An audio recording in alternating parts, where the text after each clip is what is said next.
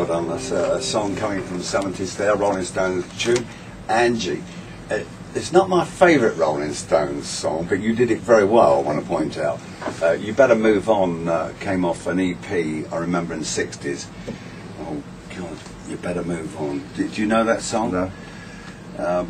I think if I played it to you, you go, oh, yeah. Yeah, I know that. Yeah. Because it's one of those, oh, God, there's so many, aren't there? You got us in a Rolling Stones frame of mind now, but I mustn't linger on that, because they've gone sort of quite country in many ways, done a few country. Well, they've evolved. You know, I got a DVD for Christmas of this of concert footage of them, like the Bigger Bang tour, and it's fantastic. Mm. I mean, again, you still got that. Oh, they've got the oomph, big style. Oh yeah, as I was saying, you know. No, and I'll tell you the weird thing about it is as well, is that I played the DVD to somebody.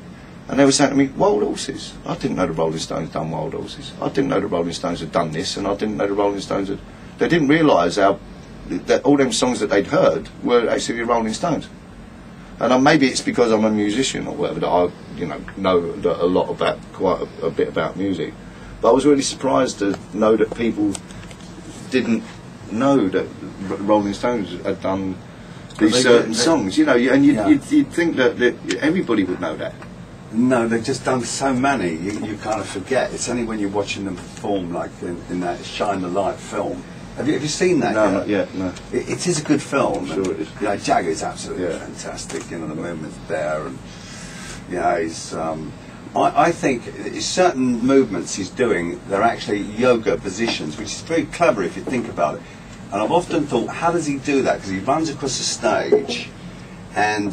he's up and down, he's here, there, and he's everywhere, and you're thinking, my God, this guy's really got energy, and he has. Energy, yeah. But if you watch the Shine the Light film, because it was a friend of mine, she pointed it out to me, she said, now that movement is a yoga position, so he's actually getting his breath back as he's in that position to go again. Yeah. So it's all very well thought out. You look quite good doing that then, right? You got it, you've been practising, didn't you? I feel like the Stones, I think they're amazing. So do I.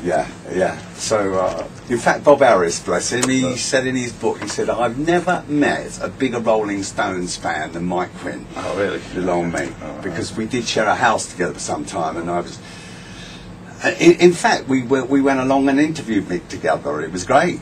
I mean, I hadn't been at the station long, and that bonded us because that made my day. I bet it did, Yeah, I was buzzing, and I remember he was late, and I went, hurry up. It was like you two today. I went, have you got your guitars? Have you got your plectrums? And I'm going, come on, Bob, let's get down there. I'm thinking, you can't be late for someone like Mick Jagger, But it all worked out very well.